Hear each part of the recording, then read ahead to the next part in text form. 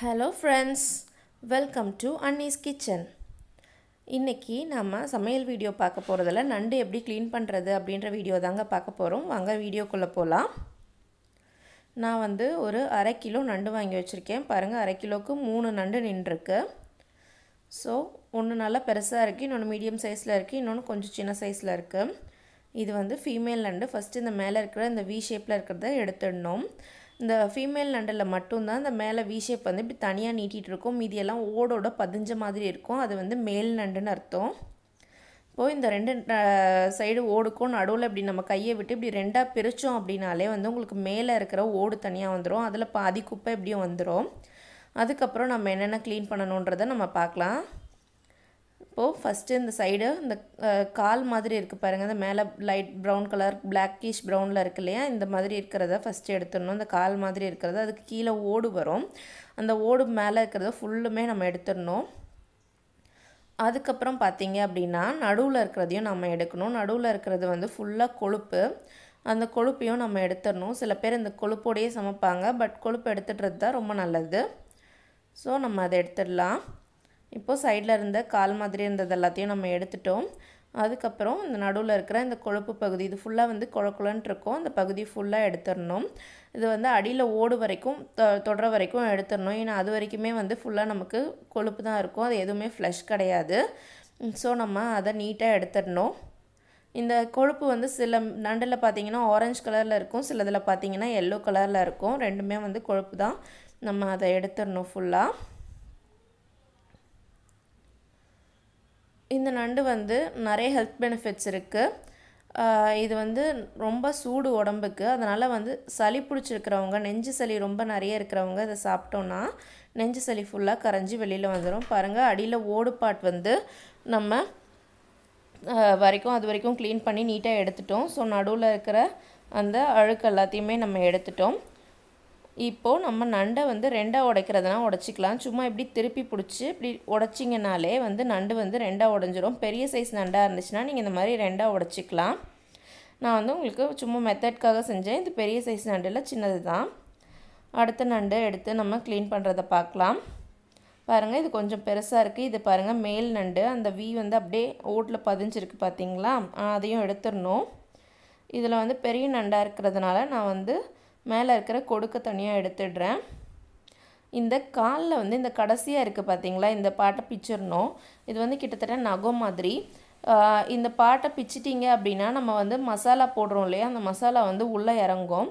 இந்த கால் பகுதிகள்ல பெருசா ஃப்ளஷ் இருக்காது. ஆனா வந்து அந்த ஜூஸ் வந்து ரொம்ப டேஸ்டியா இருக்கும். நம்ம வாயில வச்சு உறிஞ்சும்போது அந்த சோ அது வந்து நல்லது. அதே மாதிரி அந்த ஜூஸ் வந்து நம்ம மசாலாவோட கலக்கும்போது இந்த நண்டோட அந்த எசன்ஸ் வந்து நம்ம மசாலால நல்லா இறங்கும். அதுக்காக தான் இது எல்லாத்தையும் நம்ம எடுத்துடுறது. அப்புறம் இந்த நடுவுல இருக்க பாருங்க அது மொத்தமா இருக்குல, அதுல அந்த லாஸ்ட் 2 லேயர் வந்து எடுத்துருங்க. ஃபுல்லா சப்பையா தான் இருக்கும். அதுக்குள்ள பெருசா ஃப்ளஷ் இருக்காது. இப்போ நம்ம கால் எல்லாத்தையும் வந்து லாஸ்ட் பார்ட் எல்லாம் பிச்சு எடுத்துட்டோம். இப்போ நடுவுல இருக்கிற இந்த ஓட வந்து எடுத்துடலாம். அந்த V ஷேப் பாருங்க தெரியுது இல்லையா? இப்போ இந்த அழுக்கெல்லாம் எடுத்துடலாம். நம்ம முன்னாடி சொன்ன மாதிரி அதே ப்ரொசீஜர்ல தான் க்ளீன் பண்ணனும். நண்டு வாங்கும்போது முக்கியமான விஷயம் என்ன பண்ணனும் அப்படினா அமாவாசை பௌர்ணமி டைம்ல வாங்க கூடாது. அதாவது அமாவாசை அன்னைக்கு பௌர்ணமி அன்னைக்கு நீங்க சமைக்கிறதுனா கூட வாங்கலாம். ஏனா வந்து நமக்கு வந்து ஃப்ரெஷா புடிச்ச அன்னைக்கே கொண்டு வந்து யாரும் விக்க போறது இல்ல. அதனால வந்து நம்ம அந்த டைம்ல வாங்கலாம். அதாவது அமாவாசை முடிஞ்சு ஒரு 2-3 நாள் கழிச்சு அந்த மாதிரி வரும்போது வாங்க கூடாது. ஏனா வந்து அமாவாசை பௌர்ணமி டைம்ல எல்லாம் வந்து நண்டு வந்து ஃபுல்லா ஃப்ளஷே இல்லாம அப்படியே கரைஞ்சு போய்டும். மேல ஓடு மட்டும் தான் இருக்கும். அதனால வந்து உங்களுக்கு உள்ள ஃப்ளஷே இல்லாம நீங்க வாங்கியும் வேஸ்டா போய்டும். அதனால அந்த டைம்ல நண்டு வாங்க கூடாது. அமாவாசை பௌர்ணமி முடிஞ்சு ஒரு 10 நாள் கழிச்சு அந்த மாதிரி வாங்குனீங்கன்னா சரியா இருக்கும்.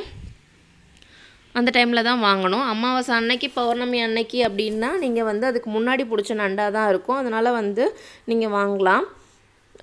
பாக்கும்போதே நீட்டா நல்லா இருக்கா அப்படின்றத பாத்துக்கோங்க. ரொம்ப வந்து வீணா போன மாதிரி இருக்குறதெல்லாம் வாங்காதீங்க. நண்டு ஃப்ரெஷ்ஷா இருந்தா ரொம்ப வந்து கவுச்சி ஸ்மெல் அடிக்காது. இல்லனா ரொம்ப ஸ்மெல் அடிக்கும். அந்த மாதிரியும் பார்த்து கவனமா வாங்குங்க. இப்போ மற்ற சீ ஃபுட் இறால் அப்புறம் வந்து மீன் அதெல்லாம் வந்து நம்ம வாங்கும்போது பார்த்தாலே நமக்கு தெரியும் அது வந்து புதுசா இல்லையா அப்படின்றது. மீனை இப்படி அமைக்கி பார்த்தாலே தெரியும். அது நல்லா கெட்டியாக இருந்துச்சு அப்படின்னா வந்து அது வந்து புதுசு. இல்லை அப்படின்னா நம்ம வந்து கழுவும்போது பார்த்திங்கன்னா பழசாக இருந்துச்சுன்னா அப்படியே வந்து தனித்தனியாக அந்த ஃப்ளஷ் எல்லாமே பிச்சுட்டே போயிடும். அது மாதிரி ஆகும். அதனால் அது புதுசாக பழசா அப்படின்றத பார்த்து வாங்குங்க. அது மட்டும் இல்லாமல் அந்த கண்ணுக்கு பக்கத்தில் அந்த செதில் பகுதியை ஓப்பன் பண்ணி காமிப்பாங்க. ஃப்ரெஷ் மீனாக இருந்துச்சுன்னா அது நல்லா அழகாக சிகப்பாக இருக்கும். இல்லை அப்படின்னா நல்லா டார்க் கலரில் மாதிரி அது நல்லாவே இருக்காது. ஸோ அதெல்லாம் கவனமாக பார்த்து வாங்குங்க மீன் வாங்கும்போது. நான் ப்ரான்ஸ் வாங்கும்போது எப்படி வாங்கணுன்றதை இன்னொரு வீடியோவில் உங்களுக்கு சொல்கிறேன். இப்போது நம்ம 3வது நண்டுக்கு வந்துட்டோம். இது எல்லாத்தையுமே எடுத்து க்ளீன் பண்ணிடலாம். கொடுக்கு வந்து பெருசாக இருந்துச்சு அப்படின்னா நீங்கள் அதை தனியாக போட்டுக்கலாம். கொடுக்கில் நல்லா ஃப்ளஷ் இருக்கும். அதை நீங்கள் வந்து 2 பகுதியாக உடச்சி கூட போட்டுக்கலாம். ஆனால் வந்து கொடுக்கில் கொஞ்சம் முள் மாதிரி நீட்டிகிட்டு இருக்கு பாருங்கள், பார்த்தாலே உங்களுக்கு தெரியும். அதனால் கொடுக்க உடைக்கும் போது அதை பிடிக்கும்போது கொஞ்சம் ஜாக்கிரதையாக ஹேண்டில் பண்ணுங்கள், இல்லைனா கையில் குத்திரும். நீங்கள் வேணும்னா க்ளீன் பண்ணுறதுக்கு முன்னாடி ஒரு இடி கல் இருக்கு இல்லையா, அந்த கல்லை வச்சு லைட்டாக இப்படி தட்டிட்டிங்கன்னா அந்த முள்ளெல்லாம் கொஞ்சம் உடஞ்சி பிளண்ட் ஆகிடும். அப்போ உங்களுக்கு வந்து ரொம்ப குத்தாது நம்ம க்ளீன் பண்ணும்போது. இப்போது ஃபஸ்ட்டு டைம் நம்ம எல்லாத்தையும் க்ளீன் பண்ணி முடித்ததுக்கப்புறம் நம்ம ஒரு தடவை தண்ணியில் கழுவிடலாம். ஏன்னா வந்து ரொம்ப அழுக்காக இருக்குது பார்த்தீங்களா, அதனால் கழுவிட்டு நம்ம வந்து இதை கழுவுற ப்ராசஸ் ஆரம்பிக்கலாம். இதை வந்து நான் இதுக்கப்புறம் 3 டைம் கழுவ போகிறேன். ஃபஸ்ட்டு டைம் வந்து மஞ்சத்தூளும் உப்பும் சேர்த்து கழுவ போகிறேன். செகண்ட் டைம் வெறும் உப்பு மட்டும் போட்டு கழுவ போகிறேன். தேர்ட் டைம் வந்து சும்மா நார்மல் தண்ணியில் ஒரு தடவை கழுவி எடுக்க போகிறேன், அவ்வளோதான். இப்போது ஃபஸ்ட் டைம் நம்ம கழுவுறதுல ஏன் மஞ்சத்தூள் உப்பு போடுறோம் அப்படின்னு பார்த்திங்கன்னா, மஞ்சத்தூள் வந்து இந்த நண்டில் இருக்கிற கவுச்சி ஸ்மெல்லை எடுத்துரும். அதுக்காக தான் மஞ்சத்தூள் போட்டு கழுவுறது. ஆக்சுவலி மற்ற சீஃபுட்டோட கம்பேர் பண்ணும்போது நண்டில் வந்து கொஞ்சம் கவுச்சி ஸ்மெல் அதிகமாக வரும். அதுக்காக தான் மற்ற சீஃபுட்ஸ் எல்லாம் வந்து மஞ்சத்தூள் போட்டு கழுவலைனாலும் இது கண்டிப்பாக மஞ்சத்தூள் போட்டு கழுவுனீங்கன்னா தான் உங்களுக்கு நல்லாயிருக்கும். இல்லைனா வந்து நமக்கு மசாலா குழம்பு எந்த மாதிரி வச்சாலும் அந்த குழம்பு ஸ்மெல்லை மீறி அந்த கவுச்சி ஸ்மெல் நமக்கு அடிக்கும். அப்புறம் சாப்பிட்றதுக்கு நமக்கு கஷ்டமாக இருக்கும். அதனால் வந்து நீட்டாக க்ளீன் பண்ணிடணும்.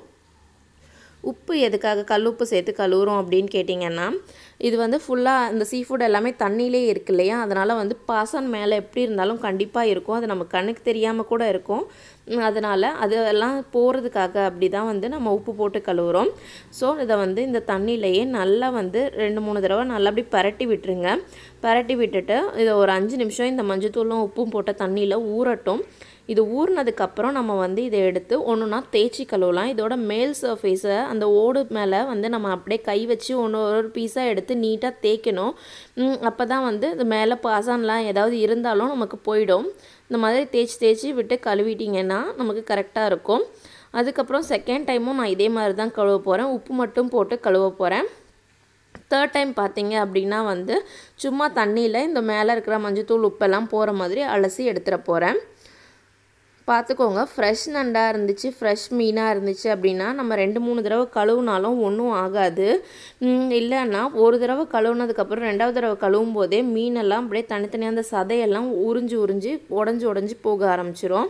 தண்ணியில் வெறும் சதையாக அப்படியே தனித்தனியாக பிட்டாக மிதக்கும். பார்த்துக்கோங்க. இப்போது நம்ம நீட்டாக கழுவிட்டுருக்கோம். நண்டில் நிறைய வெரைட்டிஸ் நம்ம செய்யலாம். நண்டு மசாலா செய்யலாம், நண்டு குழம்பு செய்யலாம், நண்டு வறுவல் மாதிரி செய்யலாம், தொக்கு மாதிரி செய்யலாம். இந்த மாதிரி நிறைய வேரியேஷன் செய்யலாம். இந்த வீடியோஸ் எல்லாம் நம்ம ஃப்யூச்சரில் அப்டேட் பண்ணுவோம் நம்ம சேனலில். இதெல்லாம் நீங்கள் தொடர்ந்து பார்க்கணும் அப்படின்னா நம்ம சேனலை சப்ஸ்கிரைப் பண்ணிக்கோங்க. அப்போ நம்ம புதுசாக போடுற வீடியோஸ் எல்லாமே வந்து உங்களுக்கு அப்டேட்டாக வந்து நோட்டிஃபிகேஷன் பாரில் உங்களுக்கு காமிக்கும். பக்கத்துலேயே இருக்கிற பெல் ஐக்கானையும் மறக்காமல் ப்ரெஸ் பண்ணிவிடுங்க. அப்போ தான் நோட்டிஃபிகேஷன் காமிக்கும். இல்லைனா வந்து நீங்கள் உள்ளே போய் பார்த்தீங்கன்னா மட்டும்தான் உங்களுக்கு காமிக்கும். ஸோ நம்ம புதுசாக என்னென்ன வீடியோஸ் நம்ம சேனலில் அப்டேட் ஆகுது அப்படின்றத தெரிஞ்சுக்கிறதுக்கு நம்ம சேனலை கண்டிப்பாக சப்ஸ்கிரைப் பண்ணி வச்சுக்கோங்க. சப்ஸ்கிரைப் பண்ணிவிட்டு கூடவே பக்கத்தில் இருக்க பெல் ஐக்கானையும் கிளிக் பண்ணிக்கோங்க. இப்போ நம்ம நண்டை 2 தடவை கழுவிட்டோம். உப்பு போட்டும் கழுவியாச்சு செகண்ட் டைம். இப்போது நம்ம ஃப்ரெஷ் வாட்டரில் மட்டும் சும்மா ஒரு அலசி எடுத்துட்டோன்னா நமக்கு நண்டு க்ளீனிங் ஒர்க்கு முடிஞ்சிருச்சு. நம்ம இந்த 2ஆக உடச்சி வைக்கிறது எதுக்குன்னு நான் முன்னாடியே சொல்லிட்டேன். பெரிய பீஸாக இருந்தால் சும்மா சின்ன பீஸாக குறைச்சிக்கிறதுக்காக தான். இப்போ நம்ம நண்டை ஃபுல்லாக க்ளீன் பண்ணிட்டோம். இந்த க்ளீனிங் வீடியோவில் உங்களுக்கு நிறைய விஷயம் தெரிஞ்சிருக்கலாம், தெரியாமலும் இருக்கலாம். ஏதாவது ஒரு விஷயம் நான் புதுசாக சொல்லியிருந்தா கூட எனக்கு அதை உங்களுக்கு தெரிவிக்கிறதுல ரொம்ப சந்தோஷம். இந்த வீடியோ உங்களுக்கு பிடிச்சிருந்துச்சு அப்படின்னா நம்மளோட வீடியோவை லைக் பண்ணுங்கள், நம்ம சேனலை சப்ஸ்கிரைப் பண்ணுங்கள், அண்ட் உங்கள் ஃப்ரெண்ட்ஸுக்கும் இந்த வீடியோவை ஷேர் பண்ணுங்கள். Thank you friends.